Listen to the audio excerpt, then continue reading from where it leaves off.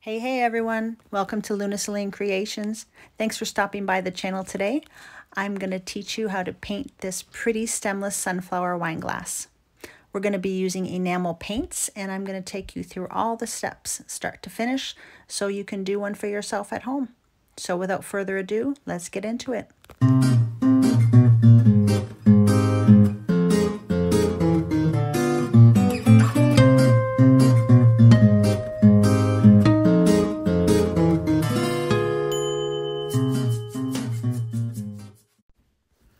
Okay, so here we go.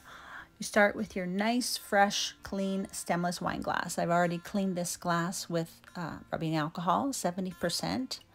And today I'm going to be using Folk Art paints and Americana Gloss Enamels. This is a bright yellow. I didn't end up using the orange, but you can if you'd like a little bit of orange in your petals. You know, creative license. So use a variety of greens for the leaves. That's called Evergreen, and this one is called Citrus Green, and it's really a nice, happy, bright color. I like that. This is a more of a Christmas type green, holiday green. I didn't end up using that one for these leaves, but you can. And this is a Peridot, I believe it's called, and it has a little metallic hint in it, so I did use a little bit of that. Okay, so I started out with these four colors on my little palette here. I used the metallic Peridot, the citrus green, the evergreen, and then a little bit of white just in case I need to lighten something. I always like to do that. That's the Folk Art Gloss Enamels. Just be sure when you buy your paints that they are the type that are meant for glass and meant to be baked. Okay, we're going to use a flat angle brush here to start the leaves, to start the greenery, and we're going to use kind of a one-stroke method where you load up the paintbrush with two different colors and then blend them in, you know, a single stroke as you go down. So you load up your brush, I put the darker color on the bottom edge, and then I just dip the angle tip in the citrus green there, the lighter one. And then I just go in and I start with the pointy tip to make the tip of the leaf and pull down. And you can see there how those colors are just blending nicely. So it just gives it a little more depth and a nice look. Now, when I did these, I only did one coat. You can go back in after everything's dry and do another coat. Okay, so go ahead and make another leaf facing the other way. And then you're going to go back in as needed and get a little more paint on your brush each time, a little more of each color. Now, I didn't end up using the white here, but you can. It's, like I say, it's up to you, however many leaves you want to do or as few as you'd like to do. And just sometimes it's a good idea when you're first starting to just get a practice glass and practice making leaves for fun until you get the hang of it. If you make a mistake, just use your thumb and wipe it right off. Okay? It's a learning process, so just enjoy it.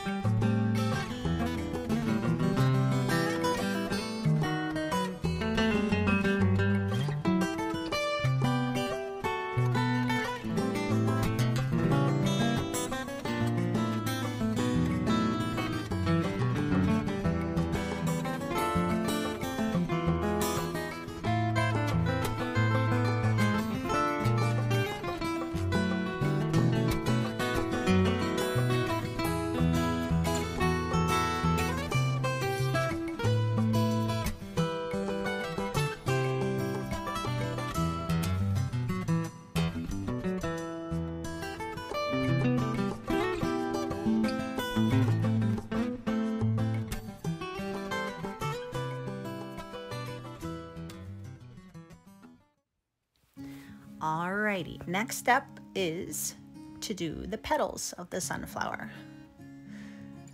The leaves are all dry now. I waited a day in between.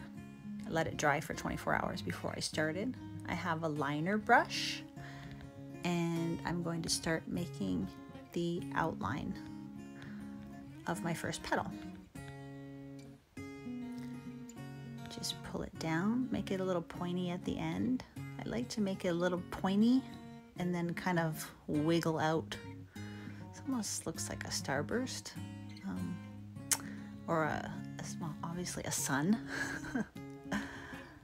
And then you just use the whole liner brush and sort of, you know, pull the paint all the way down to where your center is going to be in a nice full stroke there. Now sometimes I will use a flat brush and do this. You can use a flat brush if you want. I just decided to use a liner brush this time. So the next thing I like to do is go in and make small dots to start the shape of my center. So I just go around in a circle just to give yourself an idea of where your center is and then where your petals are going to spread out from.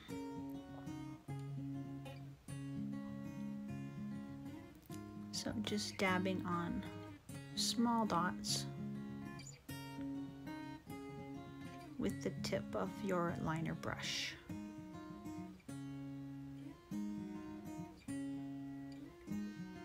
And then I went around and made another layer around the circle.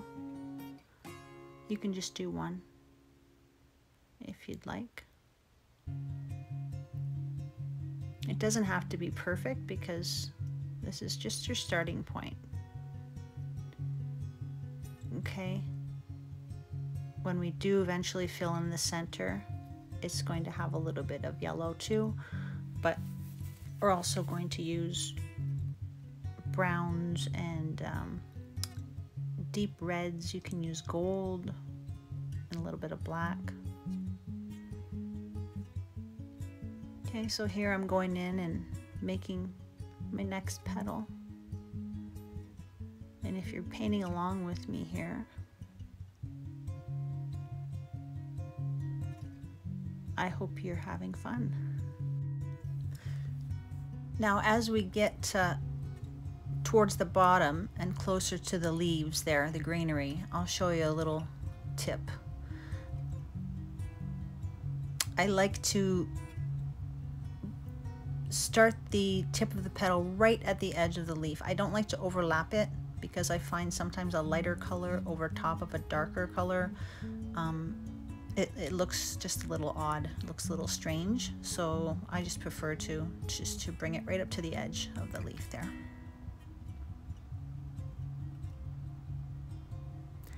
So if you're painting along with me now, I'm going to speed this up in a bit here. So if you want to go ahead and finish your petals, might be a good time to pause the video.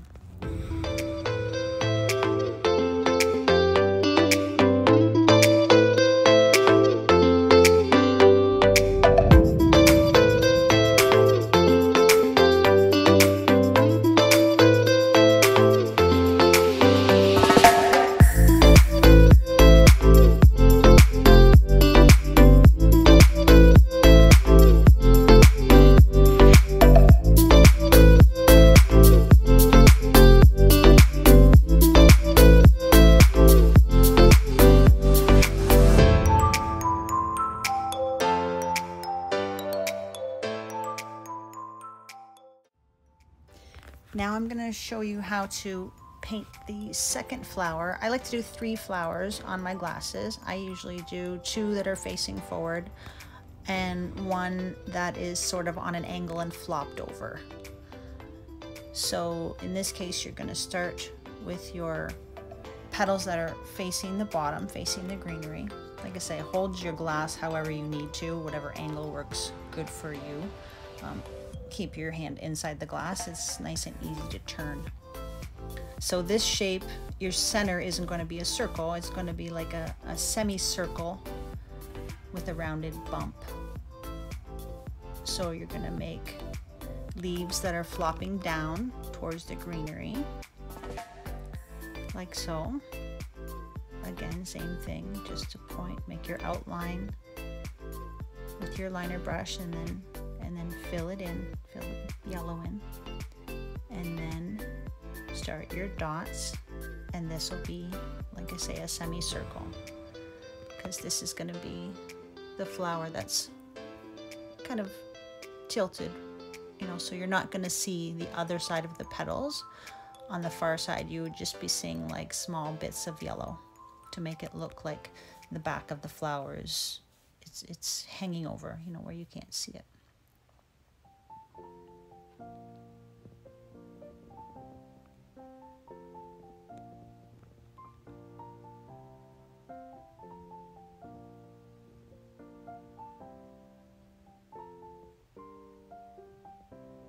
And as you go up towards, which would be the middle, your petals are going to get shorter on each end. So just a little shape there.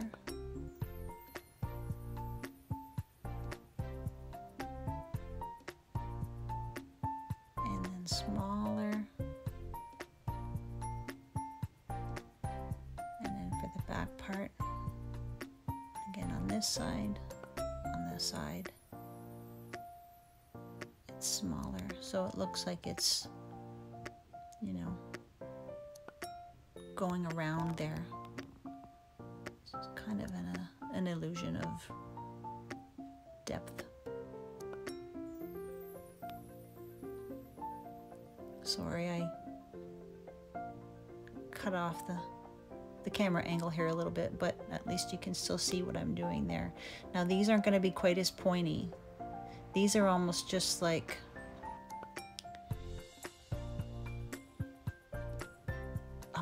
small rectangles.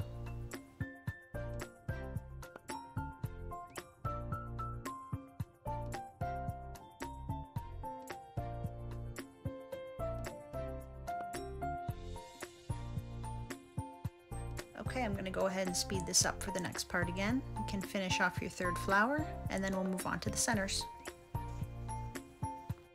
Always keep a paper towel handy as well. A damp paper towel is nice to get the extra paint off as you're going.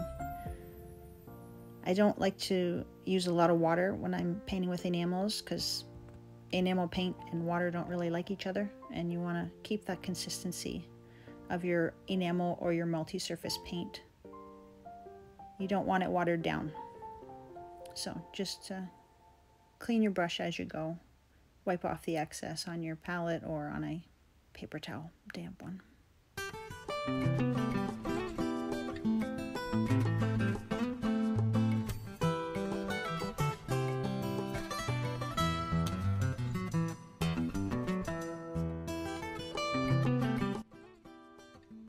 Okay, the next step after your first layer of petals is completely dry, you're going to go in again with your liner brush and just the yellow. As I said earlier, I didn't end up using any orange in this blend, but you know, you can. For your first one, you might just want to stick with yellow. So you go in between each of the petals that you already have and just make a small petal to go in between. Okay, this goes a lot faster. Again, just make a nice point at the end for that sunflower shape and pull it all the way to the center. You can already see how it's starting to fill in. Just gives the flower a nice volume. And when you get to this part, you can really start to see how it's taking shape and how pretty it's going to look when it's done. I don't know. Sunflowers just make me happy, guys. What can I say?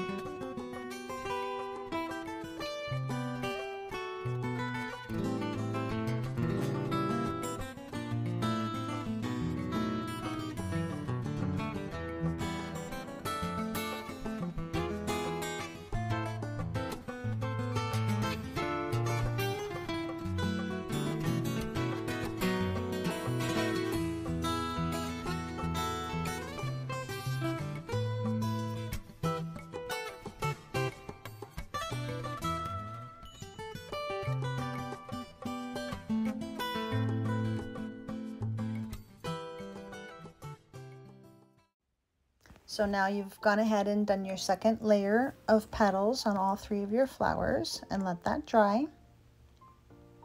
It's always a good idea to let things dry in between steps. And you're going to just go in now and make your stems or your stalks. This is pretty quick. There's only 3 flowers. And you're just using the edge of a flat brush or a flat angle brush. Okay, they don't have to be super thin because sunflowers, they have hardy stalks. You can actually do this part when you're doing your leaves, or you can do it now. Okay, now it's time to do the centers of the flowers. So I have a dark brown, which is called Coffee Bean in that brand. I have a berry wine, any kind of a deep red will do. Burnt sienna would be good. I have black as well, but the black you're gonna not start out with. You're gonna use sparingly. Black isn't the most forgiving, so I like to use darker colors, but not black all the time. I am going to do my dotting with a crocheting hook. This is a 4.5 millimeter one. I find that these work really nicely to make dots in any kind of my dot art glasses. You can use a bamboo stick, the tiny end or the bigger end. Or if you don't have either of those things, you can simply use the end of a small paintbrush to make your dots. And I'm gonna go in first with my, it's called a coffee bean. It looks like a nice chocolate brown to me. So I'm gonna go in and start dotting. And I just start in a circle with the first color and follow the shape of my yellow dots that I had made earlier. And then you can start overlapping them a little bit. Go outside. This is, you know, this part takes a while, so have some patience with yourself. And some people could even call it tedious at some points. But it's neat to see it as it fills in, because at first it looks like, oh gosh, I don't know how this is going to look. And then once you get into your third and fourth color, you can really see how it comes together and looks quite nice in the end.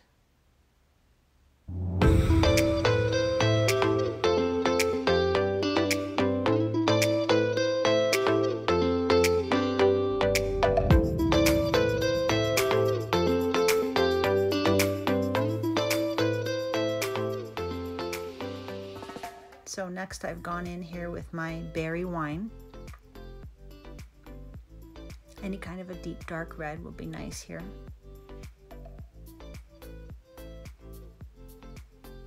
And just filling in the space. So the third color I go in here with is the black. And I fill in as much of the spaces as I think need to be filled in. Now at this point you can go back in with your other 2 dark colors, also a little bit of gold, just whatever you think you need in there to make it look how you want it to look.